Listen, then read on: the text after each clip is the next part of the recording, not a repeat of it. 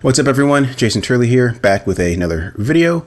Welcome to 2024, we made it, it's a new year, and a lot of you might be wanting to tackle some New Year's resolutions, with some of those being getting into cybersecurity or getting into capture the flag challenges.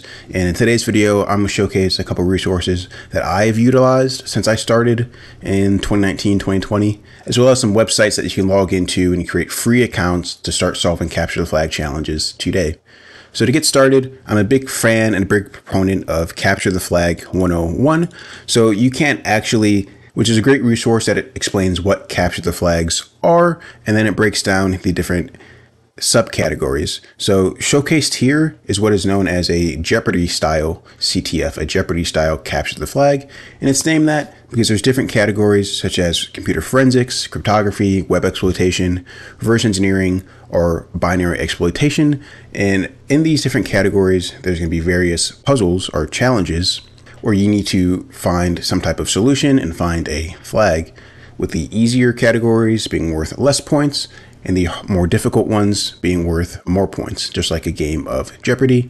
And then the other style of capture the flag that we're not going to talk about too much in this video are the boot to root challenges, or the pen testing style challenges, where you're just giving an IP address and then you're tasked to go and scan it, enumerate it, figure out what's running on there. Is there any vulnerabilities? Is there any way you can exploit it?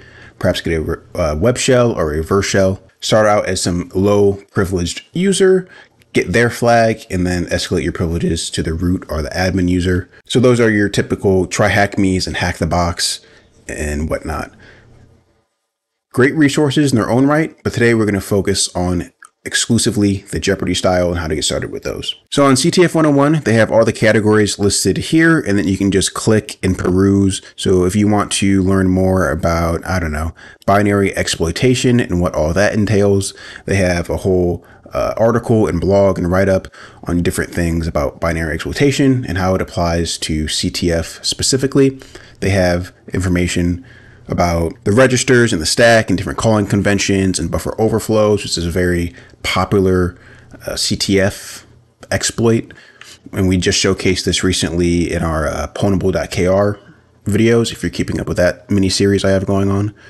So if you're new to this and you don't understand any of it, I think CTF 101 is a great way, a great resource. And I still reference it from time to time if I just need a quick blurb about what SQL injection is, or just the different categories of forensics. So it is a good roadmap, a good tool to have in your toolkit. However, there's no way to actually solve any challenges on this website. It's more just an information resource. So if you do want a website that also has informative resources, but it also has hands-on challenges that you can solve, then look no further than Pico CTF. I've been screaming their names, shouting their praises for years now. I really do love them. They're hosted by Carnegie Mellon University, which is one of the top computer science programs in the nation, or in the US rather. So if you go to picoctf.org, you can see up here the different menus they have. They have a section on getting started, as well as this like drop-down menu for learning, and they link to different resources. They have their Discord community where you can hop in and chat and ask questions and engage in intellectual discussions with other participants. So let's click here, go to learn, and then resources. And that will bring us here. They do have a monthly YouTube lecture series that goes over the different cybersecurity principles. I personally have not had the time, or I guess the willpower, to go through all of these yet. But what I have gone through is down here, these different learning guides. So just like CTF 101, they break it up into different categories here, with the general skills, just good foundational skills any security professional might need, as well as cryptography, web, forensics, binary exploitation, and reverse engineering. And you can expand on these as well. And they're just nice PDFs that you can go through and you can peruse, and you can print these out if you want. They give you different commands to run, different syntax. So very beginner friendly, in my opinion, very well organized. But if that isn't enough, they also have, how can I find it? They have links to other resources here. But what I really like, and I need to sit down and just go through it entirely, is their primer. So go to learn and then primer. And it takes you to this like ebook, essentially. You can see the table of contents here on the left-hand side. And it just has massive amounts of information on, you know, what is a shell? We keep talking about shells, but what actually is it? Forensics, programming in Python. So even if you don't want to do CTFs, but you just want to up your Python game, they have a whole section here on how to get started in Python programming, different tools and more resources and commands and examples that you can follow along.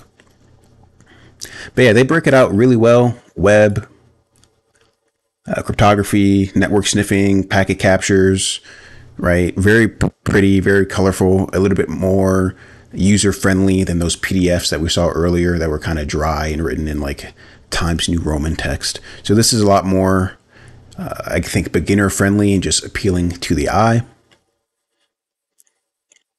Yeah, this is really good stuff. I haven't gone through it in its entirety, but I have gone through the binary exploitation section at least, and I enjoyed those demos, but I need to make time to go through the rest of these. I do need to up my Git game and like my version control.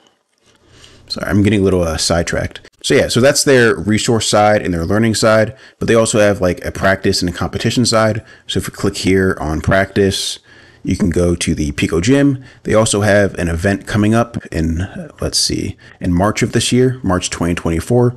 That's their live annual event. And practically anyone is eligible. So if you want to get started, now is a great time as any. But let's go to this Pico Gym, which is their always online practice event. So this is where you go to get different reps and sets and just like work out and try different categories and areas. You see, I've already solved a lot of these, some of which I have videos on.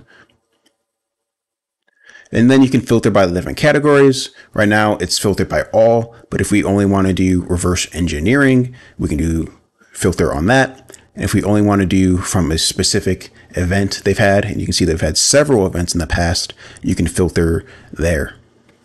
Okay, that was a horrible one to choose because they don't have any in that one. But we can see the different ones for Pico CTF 2023 at least, their most recent one of last year.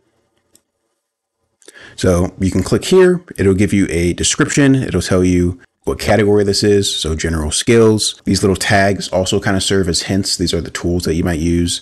And they usually have hints as well. This one doesn't have any hints. Let's try to find one that might have some hints. Yeah, so you can run this and then they're very friendly. If you want or you're stumped, you can look at the hints. And Pico CTF is very popular. It is well known. So there are a plethora of write-ups online. You can use my videos, but you can also use other people's resources. Obviously, that's fine. And I always do it through the terminal, right? I like to use Kali Linux in a VM, and I just run stuff through my terminal, and I'll make like little directories and whatnot. But if that is kind of intense, that is too much, you're not ready to dive into virtual machines or running Kali Linux or ParrotOS or anything like that. If you can see here in this right-hand corner, they do have their own online web shell.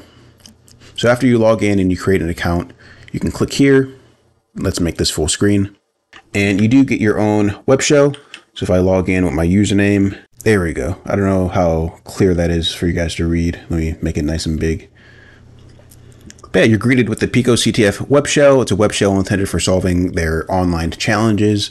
And it does come pre-built with a bunch of tools. You can see I've used this in the past when I maybe have access to my own Kali Linux workstation for whatever reason, and I had to use the browser terminal. But yeah, it comes fully equipped with different tools, right? We can see they have GDB installed. We can use that. So it's really just a Linux shell. C cat etc OS release. Yeah, it's just Ubuntu. So if you are familiar with Linux, if not, this is not a bad way to get started and poke around and do different challenges and different commands. So this is one superb resource to access these different capture the flag Jeopardy style challenges, but we're not done yet. Another one for live events are ones that are more fun to do, I would say, with a team, to get your homies together, get some friends, get some coworkers, or maybe even some siblings or parents. Get anyone you know together that you know would be interested in doing capture the flag challenges and go to ctftime.org. This is by far the best resource you can use to find these up and coming in live capture the flag events. And Plus, I just like the overall user interface and layout of the website. I like the color scheme. I like it all. So they have the top teams here, and you can go over here to upcoming. It's filtered for 2023. Maybe all. There we go. You can see all the different events. I don't think any are listed yet for 2024. It might be a little bit too recent. Let's go to archive, and then this top event, the ASUS CTF 2023 finals, and you can see the scoreboard. You can see the event tasks and write-ups. Okay, there's not many submitted for this one, but you can see the challenge here. And then there's also write-ups. CTFtime.org does encourage and does allow you to easily add links to external write-ups. So this is pretty simple. This might not be the best showcase of the functionality of this website, but I hope you guys get the gist. Let's see. Dice CTF. I know that's a pretty big name. And task and write-ups. No. Okay, 0 for 2. 0 for 2. Oh well, you guys get the idea. CTFtime.org. They always have upcoming challenges. They always have great resources, great teams, great write-ups. And if we go back to this homepage and we're just curious, hey, who are like the top-notch people in this field, in the CTF industry, in this scene, we can click on them. Blue Water, we can go to their different website. Perfect Blue, we can see the different team members, we can see the events that they've competed in, and I'm sure there's a way to like find their different write-ups. CTS, I follow this dude on Twitter, CTS and Arbitry. Phenomenal people in the InfoSec scene, very good at these low-level reverse engineering and binary exploitation and crypto kind of challenges.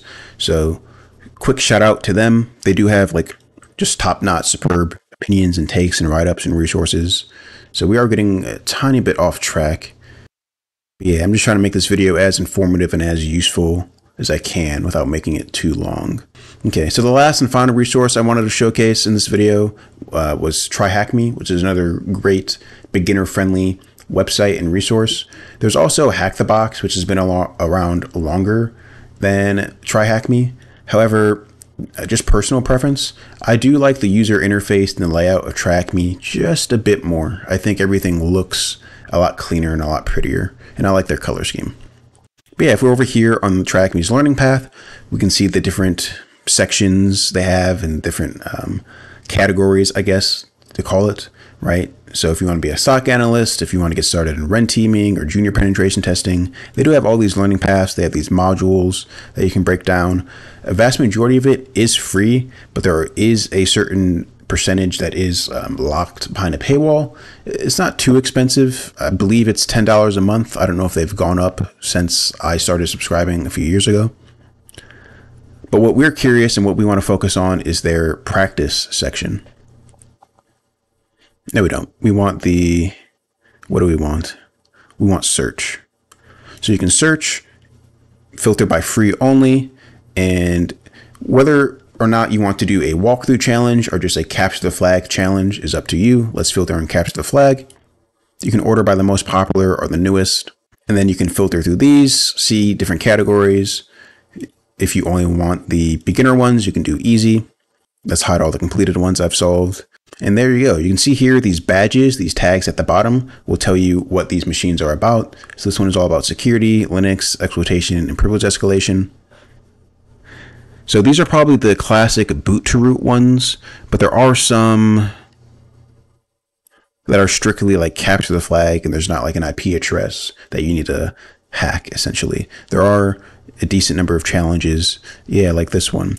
It wants us to download the source code and I think reverse engineer it, right? You get the idea. I don't have any pre-staged challenges, so that's an error on my part. I do apologize. But TryHackMe overall, for information security in general, it is a great resource. They have the boot to root machines and also the capture the flag ones. I seem to be struggling to find the pure Jeopardy style capture the flag ones, so that's on me. But that's really it. I probably overwhelmed you guys with these resources, but these are just things that I've used to get started, and they've really helped me throughout my career. I take capture the flags, I don't say seriously. I think they're fun, and they help me personally get into my current position in offensive security. And it's really cool that you can kind of just put in effort into like online puzzles and events and showcase your skills and knowledge.